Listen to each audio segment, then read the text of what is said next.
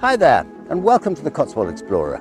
I'm Robin Shuckburgh, and we are exploring the beautiful region of the Cotswolds in southwest England, following in the trail of Herbert Evans, who cycled around this region and wrote about his experiences in this wonderful book, The Highways and Byways in Oxford and the Cotswolds, published in 1905, 114 years ago.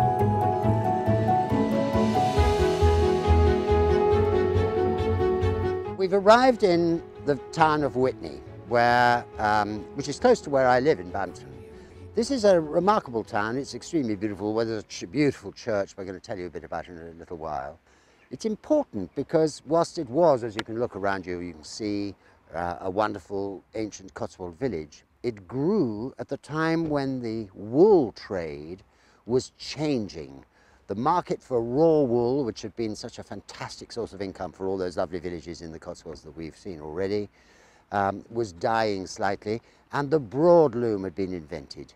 And Witney became famous for making blankets. And it still is famous for making blankets, although actually the blanket factory closed a while ago now. We're going to show you around. It's become a busy, very successful little town, this. Even after the demise of the blanket business. Everybody uses duvets these days. Partly because of some very enlightened local government. There's free parking here, which has made a huge difference to the way people visit. And we love this town. It's an extremely busy and pretty place, full of great businesses. Let's show you around. The Church of St. Mary's, Witney, standing proud at the top of the green, with its soaring spire pointing to heaven, bringing the worshipper nearer to God, was certainly built on the site of a much earlier Saxon church.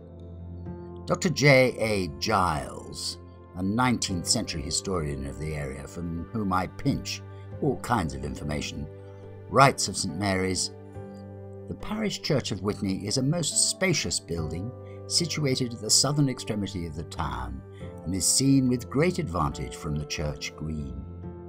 It forms also a most elegant object when seen from neighbouring hills in the general view of the town."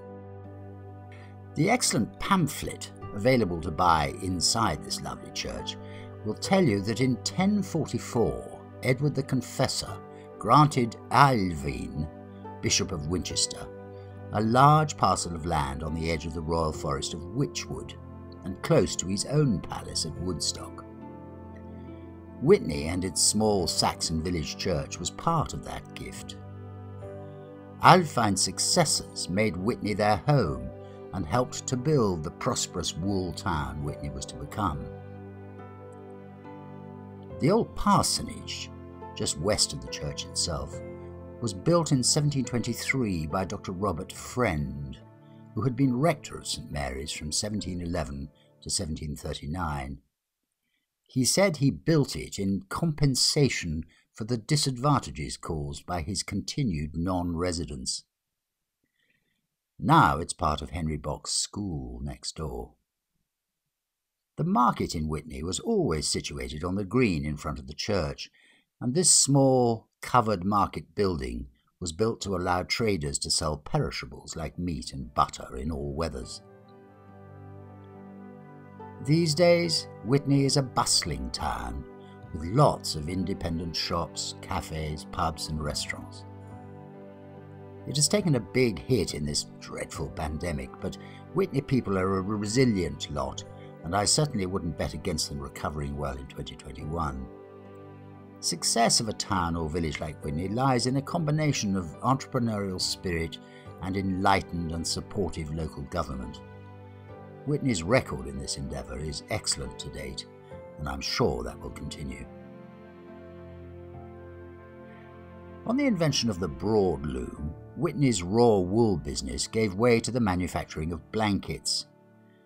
While many of the Cotswold villages were in decline, Witney blossomed, and factories were built to produce the famous Witney blankets.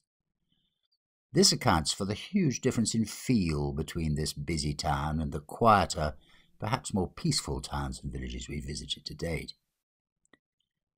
When duvets replaced the blanket in our affections, the factories were closed and there was a plan to demolish them, but fortunately They were saved by an excellent conversion into flats and houses. Just a few miles west of Witney, on the banks of the River Windrush, is the small hamlet of Minster Lovell. Near the church you can find Minster Lovell Hall, the ruins of a 15th century manor house once belonging to the Lovell family. And there's a medieval dovecote nearby, much better preserved. The ruins are incredibly atmospheric and well worth a visit. There's a legend that in 1708 the skeletal remains of Lord Lovell were discovered in a secret chamber in the manor house. Lord Lovell had fought in the Battle of Stoke in 1487 and had been seen escaping from the battle but was never heard of again. It's supposed that he'd hidden himself there and then died of starvation. It'd be easy, given the spectacular nature of the ruins, to pass by the Church of St. Kenelm, hard by on the northern edge of the hall. This would be a mistake. This lovely church has a great deal to see, including some lovely vaulting in the ceiling, some excellent effigies of the Lovell family, a lovely 15th century font, and original 15th century seating in the nave. Fragments of medieval glass have been gathered in several of the windows, and the north nave window has glass depicting St. Dominic, and a likeness of St. Lucy is set in the south choir window. Just on the eastern edge of Witney is the ancient manor and farm of Coggs.